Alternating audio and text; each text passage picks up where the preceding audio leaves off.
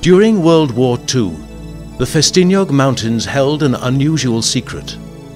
Oil paintings from the National Gallery of London were hidden for safety in the mining tunnels. West of Blaenau, and seen from Porthmadog, a distinctive mountain rises for over 2,000 feet.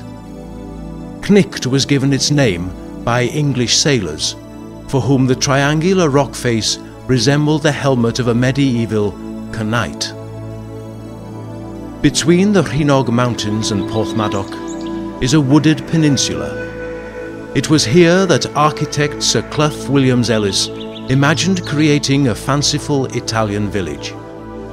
His dream materialized as Portmeirion, where Noel Coward wrote his ghost play Blithe Spirit. Shakespeare leans over a balcony, and a stone boat never sinks. The peninsula's town of Penrhyn Deudraeth is secluded by two estuaries, a small place with a long name, but it's simply Welsh for the location, on a rocky headland between two beaches. Centuries ago, from his favourite rock at Harlech, King Bran the Blessed looked over Cardigan Bay. At his death, he ended up facing France from the Tower of London, where his head only was buried to protect Britain from invasion.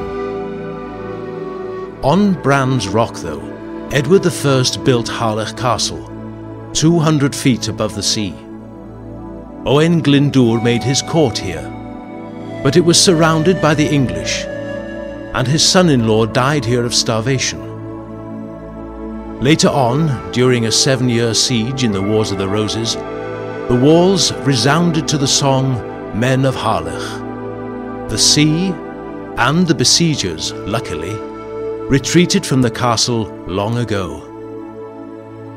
Down the coast, beneath Cadair Idris, the beautiful Mawddach estuary flows inland from Barmouth to Dolgellau. Turner painted it, Darwin wrote The Descent of Man beside it, and Wordsworth rode up it. At the river's silvery mouth, above the railway bridge, 4.5 acres of cliffland became the first property in 1895 of a respectable society, the National Trust. In the town below, a small round building was a lockup for the more boisterous and drunken members of society. Cadair Idris takes its name from a local hero, Prince Idris, who died fighting the Saxons. But he lives on as a giant who strode across the Mawddach and used the mountain as his chair. Gwyddnor was father to Idris, and he ruled over a proud and prosperous land. Then one wild night, the keeper of the sea wall got drunk, and the salty waters surged in. Church bells still ring at Aberdyfi beneath the waves. Upriver at Machynlleth, Owain Glyndŵr was crowned Prince of Wales. Like many royals, Owain had family problems. His cousin, a man of great stature, loosed an arrow at him whilst out hunting deer. The prince survived, but his cousin disappeared. Years later, a large skeleton was found in the deer park, stuffed inside a hollow oak tree. From Machynlleth to Corris, a steam railway ran to serve the slate quarries. There's no railway now, but the Centre for Alternative Technology has been recycled from one disused quarry. A less green alternative is Britain's first inland nuclear power station, now closed down, which recycled the reservoir waters of Trawsfynydd. This unnatural lake was created in 1930 to supply water for the reactive residents of Liverpool. In the village, a statue commemorates a local shepherd whose poetry won him the Bardic Chair at the 1917 Eisteddfod, just after he'd been killed fighting in France. The chair was swathed in black. The long, straight road alongside Trausfynydd isn't Roman, but the Roman road of Sarn Helen and their fort at Tomen y Mur lie in the moors above. For 150 miles, Sarn Helen runs from Caerhun in the north to Carmarthen down south. Another Roman road passes through Tomen y Mur from Segontium to Caer Gai, near Bala. 400 years after the Romans, Caer Gai became the home of Kay and his foster brother Arthur. Then one magic day, Arthur pulled a sword from a stone to become king of the Britons. During the 18th century, the men, women and children of Bala knitted woolen garments. That mad English monarch, George III, always wore their stockings to warm his rheumatic legs. Bala became a religious stronghold. From her cottage beneath the castle of Castellabere, a young girl set out for the town. Mary Jones walked barefoot for 25 miles in order to buy a Bible. When she reached the town, the clergyman had none to sell, so he gave her his own. In 1865, a ship sailed from Liverpool for Argentina with 153 Methodists, mainly from Bala, on board.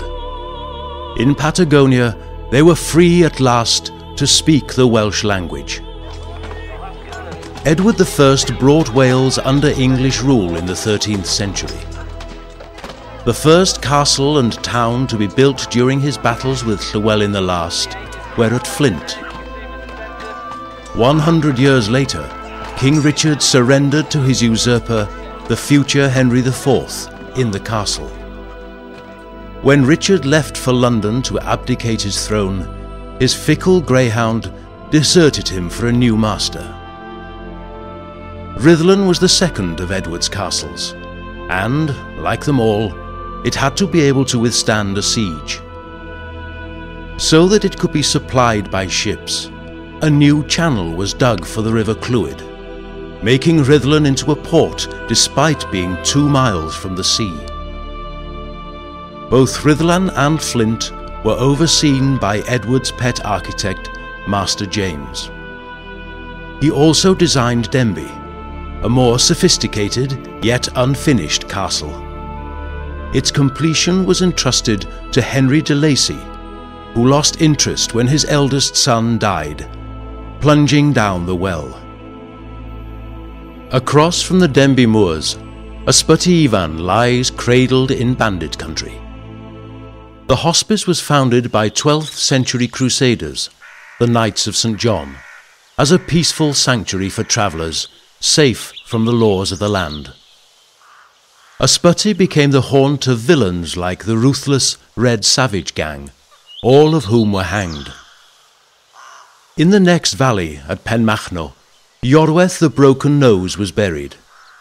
He had been heir to the kingdom of Gwynedd, but wasn't allowed to take control because of his irregular face. Iorwerth retreated to his timber castle by the river meadows of Dolwydd-Elen.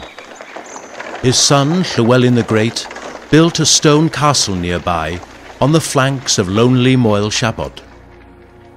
This distinctive mountain has on its summit an enclosure. Victorian guides used it for their ponies, resting after carrying up tourists.